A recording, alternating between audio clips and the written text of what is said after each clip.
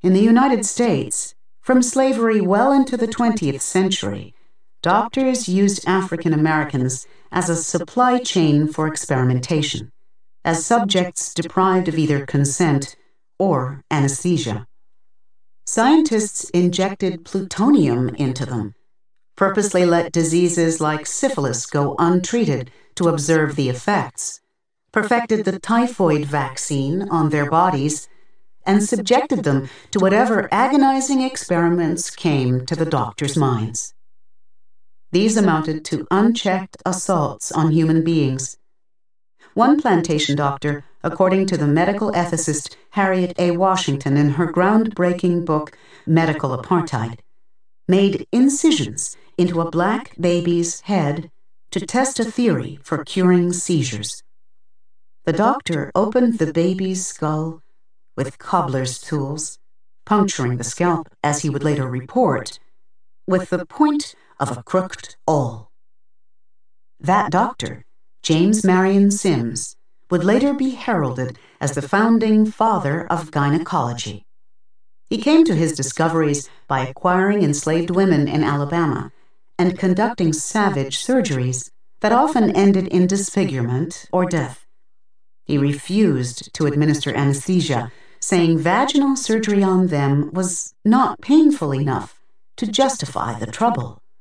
Instead, he administered morphine only after surgery, noting that it relieves the scalding of the urine, and, as Washington writes, weakened the will to resist repeated procedures.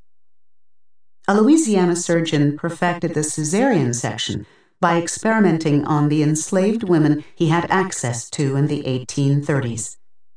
Others later learned how to remove ovaries and bladder stones. They performed these slave cabin experiments in search of breakthroughs for their white patients who would one day undergo surgery in hospitals and under the available anesthesia. Their total control over black bodies gave them unfettered access to the anatomy of live subjects that would otherwise be closed to them. Sims, for example, would force a woman to disrobe and get on her knees on a table. He would then allow other doctors to take turns with the speculum to force her open, and invite leading men in town and apprentices in to see for themselves.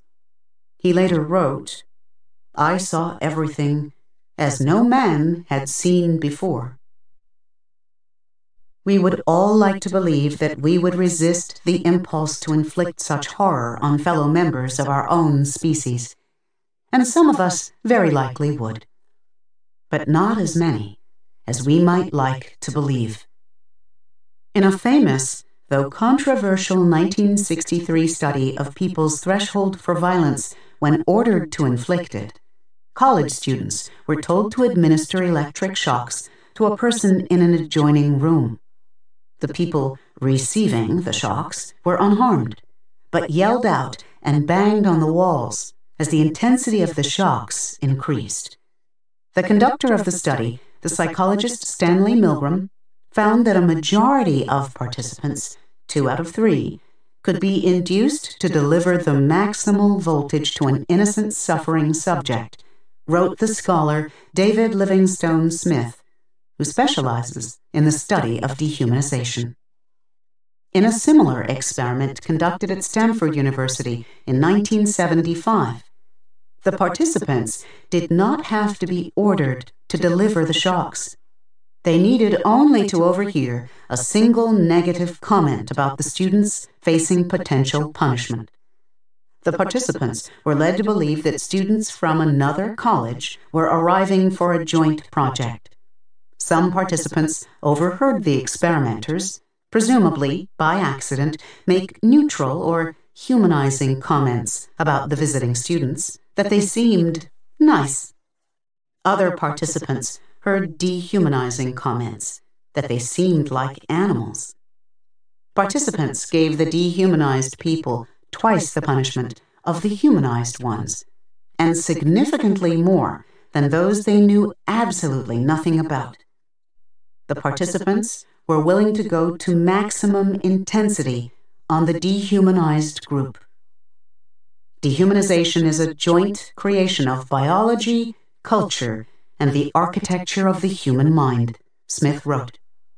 The human story is filled with pain and tragedy, but among the horrors that we have perpetrated on one another, the persecution and attempted extermination of the Jewish people, the brutal enslavement of Africans, and the destruction of Native American civilizations, in many respects, are unparalleled.